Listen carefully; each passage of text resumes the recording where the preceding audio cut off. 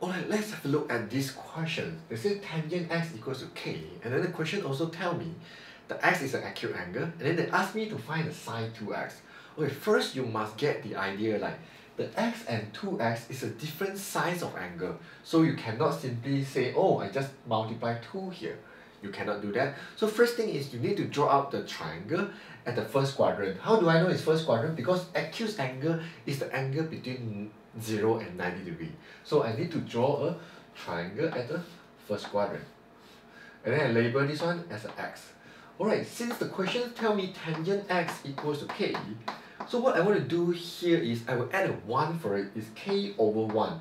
From the so ka dua, I know tangent is basically opposite over adjacent. So it will be k over 1. And then right now, I want to use the Pythagoras to find the length of the hypotenuse.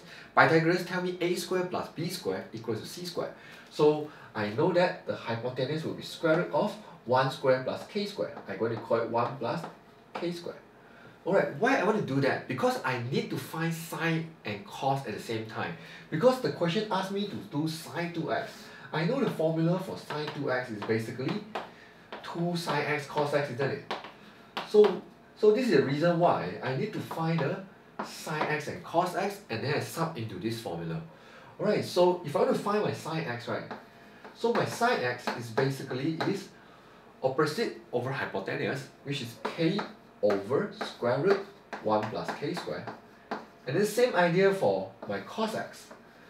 My cos x is basically adjacent over hypotenuse, which is 1 over square root 1 plus k squared. Right now I have the sine and cos already. I just need to substitute this one into the sine 2x formula. Then I can easily find the answer I want. So this is what I have. So I have 2. Sine will be k over square root 1 plus k squared. Multiply the cos will be 1 over square root 1 plus k squared. Alright, over here you just need to expand them, then you should be able to get the perfect answer. Square root times square root will give you a square of the square root, which is get rid of the square root. So the final answer should be 2k over 1 plus k squared.